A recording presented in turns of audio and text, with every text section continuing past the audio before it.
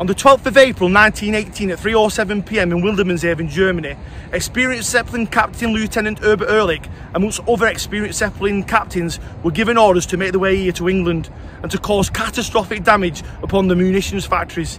His instructions were to make his way to Sheffield. However, he ended up here, in my hometown of Wigan.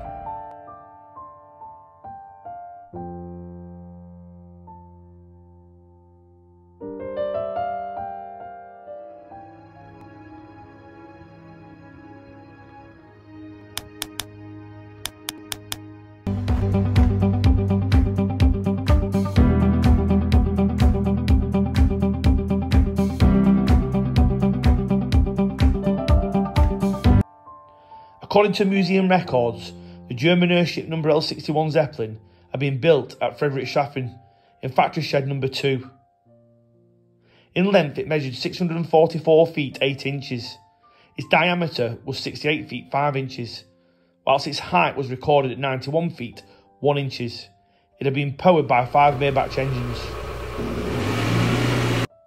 It had carried a bomb load of 6,600 pounds, including 4 bombs of 660 pounds each, over their intended target, Sheffield.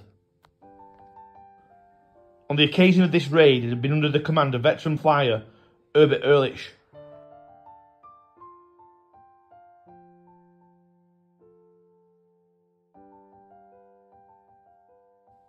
Captain Lieutenant Herbert Ehrlich, commanding the L-61 Zeppelin, crossed the Yorkshire coast near Wivensea at 9:30 PM. Shortly after which, guns of the Humber garrison opened fire at the sound of the L-61's engines. It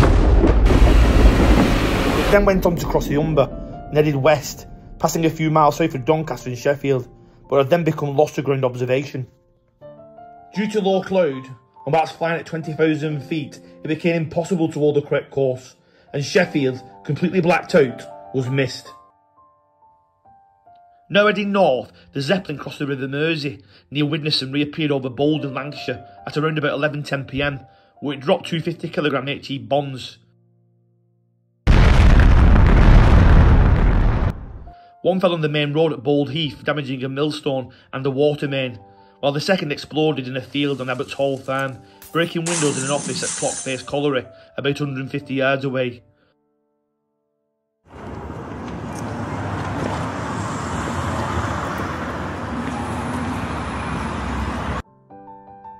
Continuing to the north, Ehrlich now must have seen the glare from the furnaces at the Wigan Coal and Iron Company about 10 miles ahead, which he now believed was his target of Sheffield. At about 11:30 PM, the Zeppelin was now in Ince on the southern edge of Wigan, and Ehrlich commenced his bombing run. A bomb was released from the Zeppelin that smashed through the roof at 12 Preston Street, setting the house on fire and destroying all the furniture. At the same time, another bomb crashed through the roof of 7 Frederick Street, just 25 yards away, but it failed to ignite. More bombs followed by the railway and smashed into a signal box 400 yards west of Ince Station, and an HE bomb landed 200 yards west of the station, damaging a section of the track and destroying 2 trucks of stationary goods loaded with coal. Crossing the Leeds and Liverpool Canal, Ehrlich released 4 more bombs that fell around Hartley Avenue. One of the bombs destroyed 3 houses in Harper Street, claiming the lives of a married couple, Samuel and Jane Tomlinson. Others escaped with injuries. Ehrlich then released 4 more bombs. 2 exploded at the junction of 3 roads, Erdie Butts, Burkitt Bank and Schofield Lane. The explosion caused damage to the roads and nearby buildings, blowing in doors up to 50 yards away and smashing windows 100 yards away. 2 HE bombs then fell on Cecil Street. One of these exploded in the street, causing damage to nearby properties, and the other landed behind the houses, with the explosion demolished 12 outbuildings. 2 landed harmlessly on waste ground, but the blast from the other that exploded in the street killed Margaret Ashurst. The 14 other people in the house all escaped significant injury. Following the main road towards Aspel, Ehrlich dropped an HE that exploded at the rear of 181 Welly, opposite the gates to Lindsay Colliery. Fragments from the bomb smashed into the house and struck Walter Harris, who was carrying his 5-month-old son, Alfred, downstairs to safety. Both were tragically killed. Another exploded in the Lindsay pit yard, where it destroyed a coal truck in the sidings, and one hit a stone wall on Welly, just before it becomes the Wigan Road, causing some local damage and an injury to a man. Then 4 HE bombs landed in a line along the Brook at New Springs, close to the allotments, just to the west of the Wigan Road. The blasts smashed greenhouses, broke doors and windows of nearby houses, caused a fire to start at a brewery and injured 4 people. Heading away from Wigan now, the Zeppelin L61 headed northeast, and at approximately 11:40 PM dropped another bomb in Little Hulton south of Bolton that fell in a field and caused no damage.